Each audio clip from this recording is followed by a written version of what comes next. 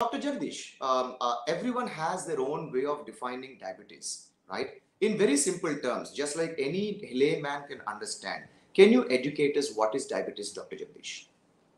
Yeah, very importantly that we already know that first point is diabetes is a metabolic disorder. Okay.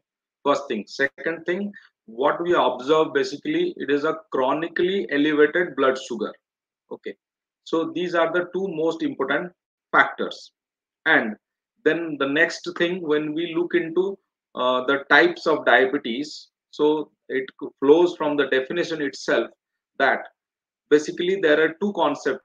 If there is an absolute deficiency of insulin, then it is a basically type 1 and maybe LADA also. And next is there is a relative deficiency of insulin, that's a type 2 or may also happen in GDM and many other conditions. So these are broadly classified into these two categories based upon the insulin. Next, then pertaining to the type 2, because the type 1 diabetes basically it is less than 5% of the total number of diabetes type 1, and mostly we see a type 2 diabetes patients.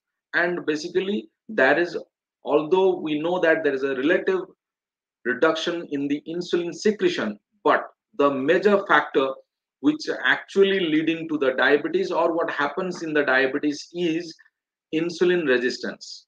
Why I'm telling this? Because this is the most important thing. If we work on that, that is the pathway to reversal or keeping diabetes in remission. So we will talk more about insulin resistance further.